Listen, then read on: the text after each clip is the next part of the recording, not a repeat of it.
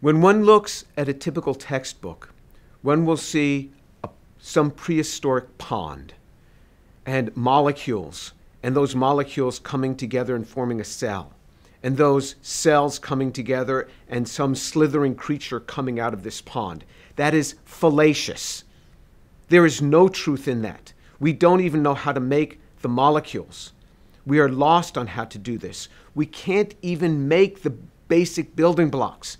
But even if we could, from prebiotic type environment to make these, with all the intellect that we put into this, even if we could make them, we have no idea how to assemble them.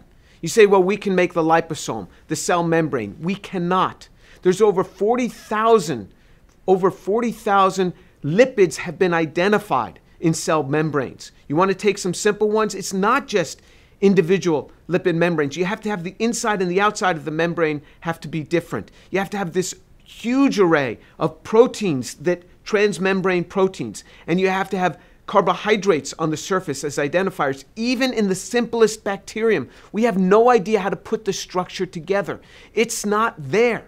So not only do we not know how to make the basic components, we do not know how to build the structure even if we were given the basic components. So the Gedanken experiment is this: even if I gave you all the components, even if I gave you all the amino acids, all the protein structures from those amino acids that you wanted, all the lipids in the purity that you wanted, the DNA, the RNA, even in the sequence that you wanted, so I'm even giving you the code.